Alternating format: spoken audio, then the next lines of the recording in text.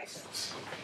So I promised to give you my hints and tips of well, actually, I'm going to share the very core of my business, and that is the power mantra. And we're going to try and video this on for our YouTube channel.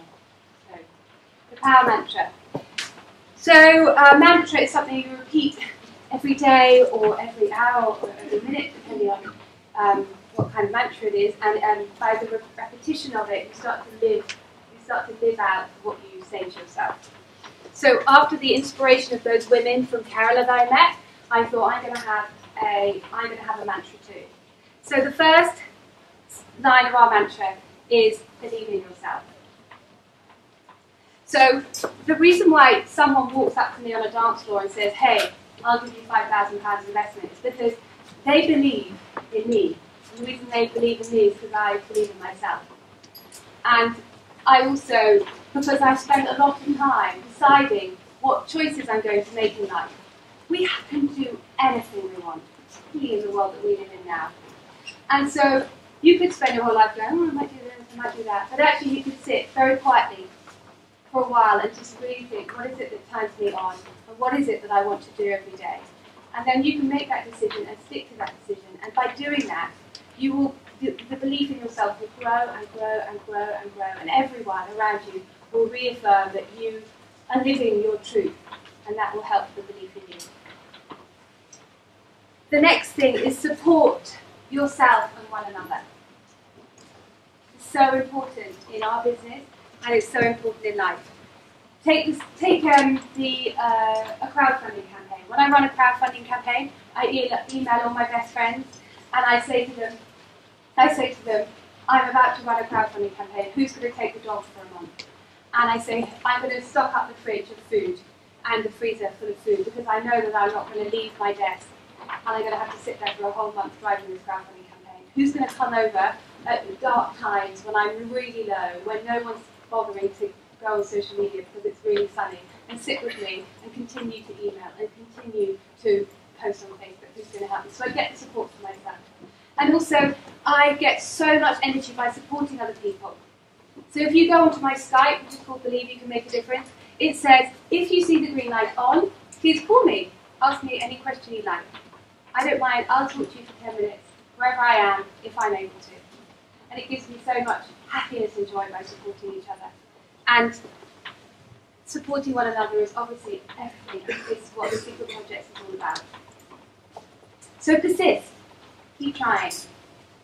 Persistence is such an incredible tool. If you decide and commit to persistence, then you know you're going to get there in the end. It might not be the most efficient way, but if in the beginning of these kind of explorations in social entrepreneurship, you don't necessarily know that you're doing it right. You have to try it out and really try it out before you know whether it's right or wrong. And then you might remodel or pivot or whatever it is. Professor Eunice, who's the king of social business, he says that social businesses are remodeled maybe 3 or 4 times before they really get to the model which actually is really going to make the difference in terms of the social impact that you want to have. So persist. You know, I was telling Charlie actually, there's a beautiful picture of one of our secret pillar makers, and it's Monsoon, and the community centre's on the top of a hill, and she's walking down this hill, and it's a river. She's in flip-flops because that's what they wear. She's in a beautiful sari, and she's leaned over and she's got a massive bag of secret pillows, and the lorry's at the bottom of the hill. And there's a photo of her, it's beautiful, and she's just smiling. And she is going to get those secret pillows in that lorry, and that lorry's going to go to the port, and they're going to go to America. And she just knew it because she was completely convinced that she was going to persist and get it done. So the next one is think. Well, I put this in there because for me, thinking, I'm very creative and imaginative, but actually thinking in a kind of, 1, 2, 3, 4, 5, sit, concentrate way is actually something that doesn't come naturally to me. And sometimes you just have to take the time to think, take the time to count, particularly in our business, take the time to measure, get it right. And so thinking is really important, and often when you're so excited or passionate about doing something, you don't have your energy is not right for sitting and thinking and just being with what it is that you need to do. So really, really important one. And then this one is all about trusting your instinct. I know that you have mentors, I have mentors, people want to give me business advice so much. And actually, sometimes I just say, thank you very much for that piece of advice. I will trust my instinct on my business. I will take that piece of advice and I will use it if I believe it's the right one. And if someone says I should do something and my heart is saying no, then I don't do it. And that's exactly what I say to all the Secret Pillow producers as well. I say trust your instinct because actually you're brilliant and you know exactly what you need to know and you're going to make the right decisions. And then this one is to take pride in everything we do. We are a rising quality business. We know we're not perfect. But when we do anything, we really do it with everything that we've got.